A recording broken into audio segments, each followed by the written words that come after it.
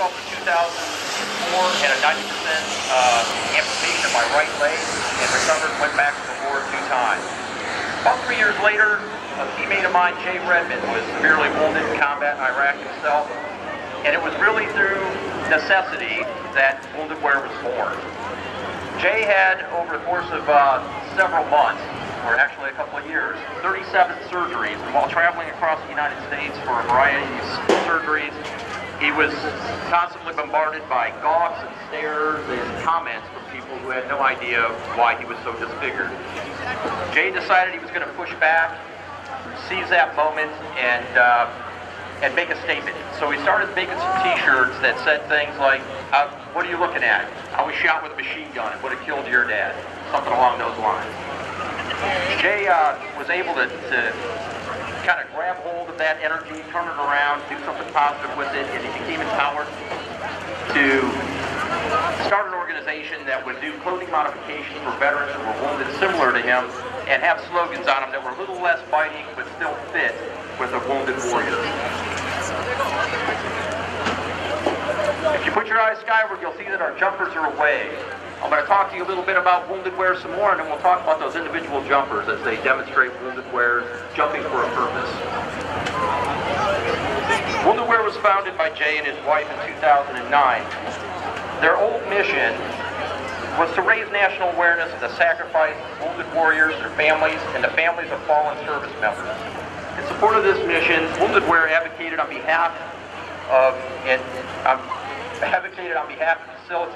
facilitated opportunities for those who have sacrificed so much, as well as providing free, fashionable clothing kits and modifications to wounded warriors that empower them to rediscover the hero within. Wounded Wear's mission now has evolved into optimizing the potential of combat wounded warriors by mitigating the effects of trauma, expanding personal capabilities, and inspiring our heroes to find individual, unique purpose to create the life that they want. That's their pride vector.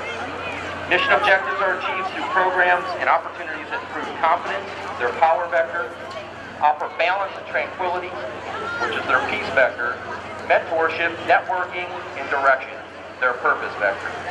We partner with organizations which offer excellent resources, programs, and proven strategies for success.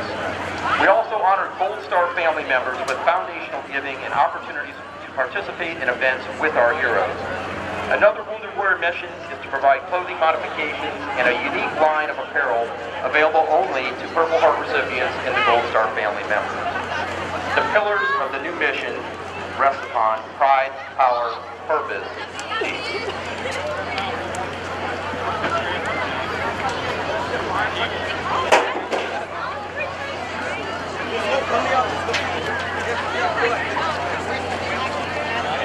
Let me tell you a little bit about these people that you see that are jumping in. They're being tandem jumped in by members from Skydive Suffolk. Corporal Tyler Southern joined the Marine Corps in 2007 at age 17. He was attached to the 1st Battalion, 2nd Marines, where he deployed to Iraq and then to Afghanistan. On May 5th, 2010, he stepped on the pressure plate of a 10-pound victim-operated IED, resulting in the loss of 3 limbs. After 2.5 years recovering at Bethesda Naval Hospital, he medically retired on September 21st, 2012. On July 9th, 2011, he married his best friend Ashley, and they welcomed their first son, Damon Cole, in January 2014. Tyler currently serves as the Wounded Warrior Ambassador for Wounded Wear and shares his personal experience as a Wounded Warrior on a weekly blog, Nub Life. In July, he was named one of Jacksonville, Florida's top 30 under 30, an award given to future leaders under the age of 30 years old. Tyler consistently serves as a positive example for other warriors that it is possible to live a full and happy life despite having life-changing injuries. He was also a recipient of the 2014 American Center of Plastic Surgeons Patients of Courage Award. Our second jumper is Corporal Sean Lopez. He joined the Marine Corps in 2007 and deployed in 2008, 2009, and 2010. While on deployment in support of Operation Enduring Freedom, his mounted convoy vehicle was struck by an IED, detonating directly underneath him. The IED strike caused severe damage to his back and legs, along with a grade 3 concussion and ruptured tendons in both legs and in his right shoulder. Sean now lives with an implanted spinal cord stimulator and has had reconstructive surgery on his right shoulder. He also suffers from PTSD, TBI, and struggles with survivor guilt.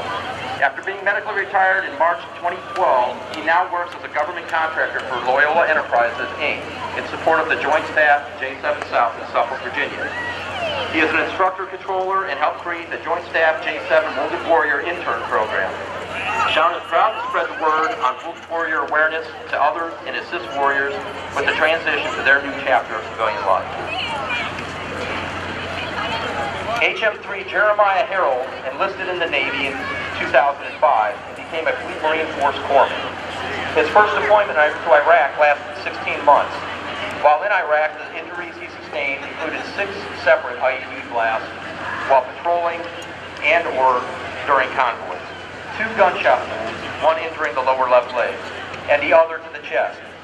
In 2008, he volunteered to deploy with his new infantry battalion to Afghanistan.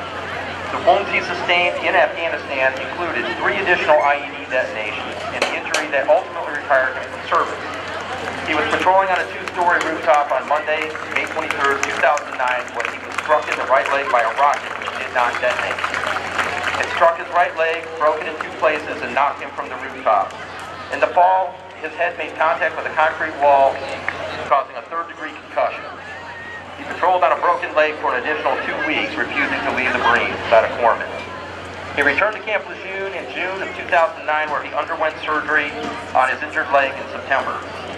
In January 2010, he was transferred to Naval Hospital Camp Lejeune, starting the med board process and to continue rehabilitation of his injuries. On October 28th of 2011, he was medically retired from service, resides in North Carolina, and is now enjoying time with his wife, Carissa, and their 5 children.